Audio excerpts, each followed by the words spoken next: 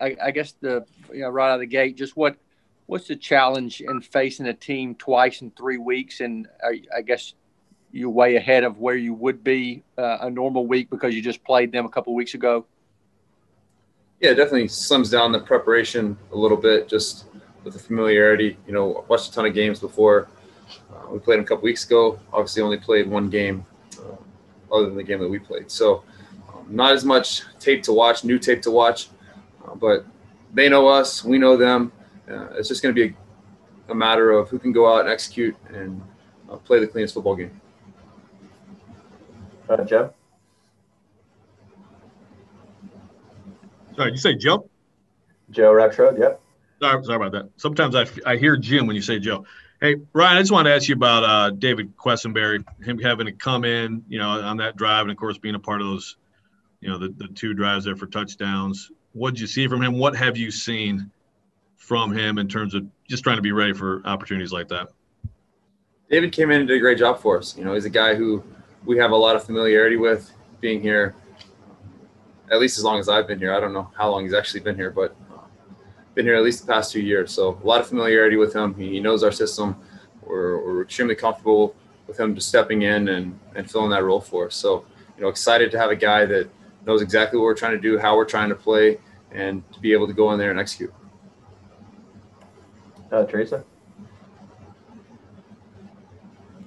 Ryan, how helpful is it, to play a team with the division lead back on the line again within 3 weeks to try to maybe make up for what happened in that second half here on a Thursday night? Yeah, like I said, the preparation isn't quite as new, obviously. Like I said, they know us, we know them. It's a tough team. They're well coached, they're disciplined, they play extremely hard, a lot like the Titans. So it's going to be a matter of who can play for 4 quarters, come out, start the game good, and then be able to finish it there in the second half. We did some good things in the first half last time we played them and didn't come out and play good football in the second half. So a ton of respect for this team, and we're going to have to go out and play 4 quarters. Buck? Yeah, Ryan, with their defense, it seems like they don't really try to disguise too much. It seems like they're very just disciplined in what they're asked to do on a week-by-week basis. How much have you seen that defense kind of change from when they added Buckner to the one that you faced maybe last year? I mean, maybe it's changed a little bit, but they've been well coached. These last 2 years that I've gone up against them. They're disciplined in how they play. They will disguise some and throw in some blitzes on third down. They're going to show you a lot of different looks in that third and medium to long range and make it tough on you. They have every pressure in the book. So it's definitely not an easy defense to prepare for. But like I said, they're disciplined, they're well coached, and they know exactly what they're doing. So we have to go out and know what we're doing and do it at a better level than they do. Terry? Ryan, when you play a team twice in 3 weeks like this, are there things that are easier to go back and prepare for because it's still fresh in your mind rather than being 6 or 7 weeks removed a lot of times? Yeah, no doubt. It's fresher in your mind, obviously. The preparation, what you did beforehand, the game, how it played out, and then the new tape, only one game of new tape to watch. So, yeah, I think it's fresher. It's able to come to you quicker, but it works both ways. So I don't think there's any advantage on one side or the other. It's just a matter of going out and who can play the best football. John Glennon?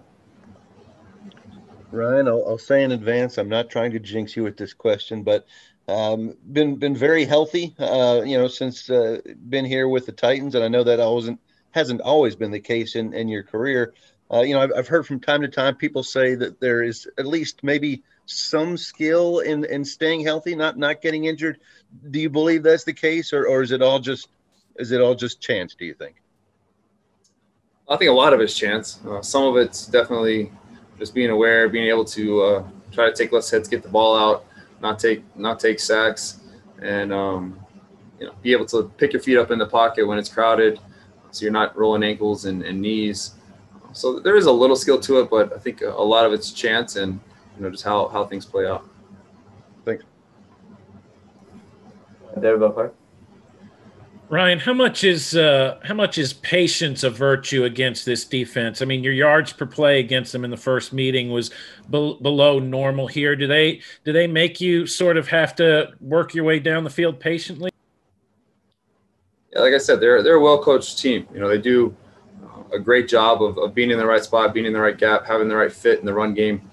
They're not going to give you anything cheap. So, like I said, it's going to be a matter of who can go out and execute. You know, can we make the plays when we have our opportunities to come up? You know, last time we played them, I felt like we missed some opportunities to get bigger chunks, whether in the run game or the pass game. And it's going to come down to being able to make those plays when those opportunities arise, and then, you know, just grind out. You know, if they're going to make it tough to run, then we're going to have to stay efficient and just keep plugging away. I think that's it. Actually, I've got one more for you. I don't know if you saw on Twitter. Did you see one of your former teammates at A&M was Aaron Brewer's high school coach? See that? Yeah, I talked to Aaron a little bit about that. You know, pretty cool that we have that connection. It makes me feel old, though, that's for sure. Anyway, that's all I got for you. Oh, all right, thank you. Had one. Hey, I got one if you got time. Fire away, John. I guess ever since you started playing quarterback, you've had, I guess, relationships with centers that probably go beyond football. I mean, what's it take? What's a quarterback center relationship like? And maybe where does Ben Jones fit in maybe where that ideal relationship is?